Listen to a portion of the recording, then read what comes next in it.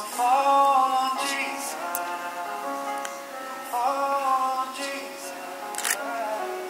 Fall on Jesus. Luke 2:39-52. When Joseph and Mary had done everything required by the law of the Lord, they returned to Galilee, to their own town of Nazareth. The child grew and became strong. He was filled with wisdom, and the grace of God was upon him.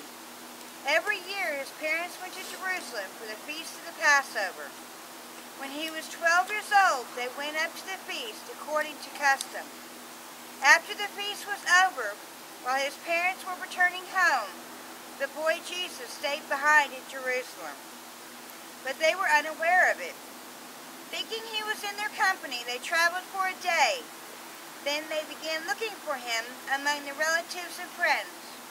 When they did not find him, they went back to Jerusalem to look for him. After 3 days, they found him in temple courts, sitting among teachers, listening to them and asking them questions. Everyone heard him and was amazed at his understanding and his answers. When his parents saw him, they were astonished. His mother said to him, "Son, why have you treated us like this? Your father and I have been anxiously searching for you." "Why were you searching for me?" he asked.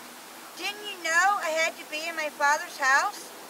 But they did not understand what he was saying to them. Then he went down to Nazareth with them and was obedient to them. But his mother treasured all these things with her heart. And as Jesus grew with wisdom and stature, and in favor with God and men.